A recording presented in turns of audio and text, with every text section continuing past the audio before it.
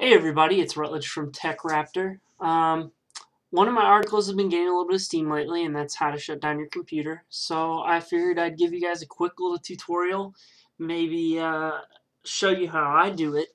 I know everybody might do it a little differently, different times, different ways.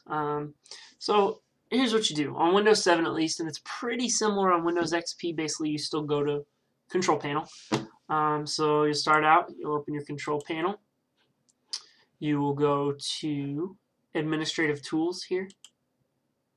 You'll open up your task scheduler, and you'll create a basic task. Now, the one I have created right now is, I just called it my 3 a.m. shutdown.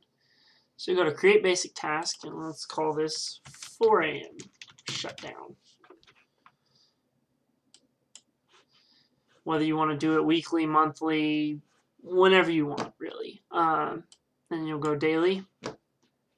We'll start tomorrow at 4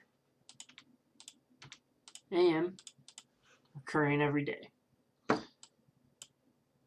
And you'll tell it to start a program. And you'll do C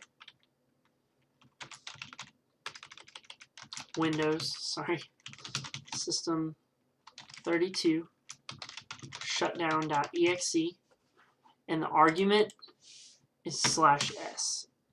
Now, if you want to see where that is, obviously you'll go Browse.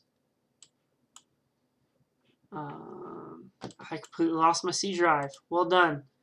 Windows System 32. And that's the program right there. You'll just hit open, and it'll bring that up.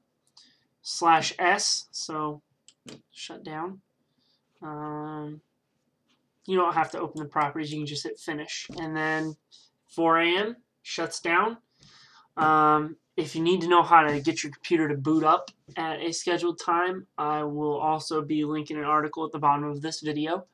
So if you have any questions, maybe comment there, comment on the article, shoot me an email, whatever works for you. Hopefully this helped you out, and thanks for watching.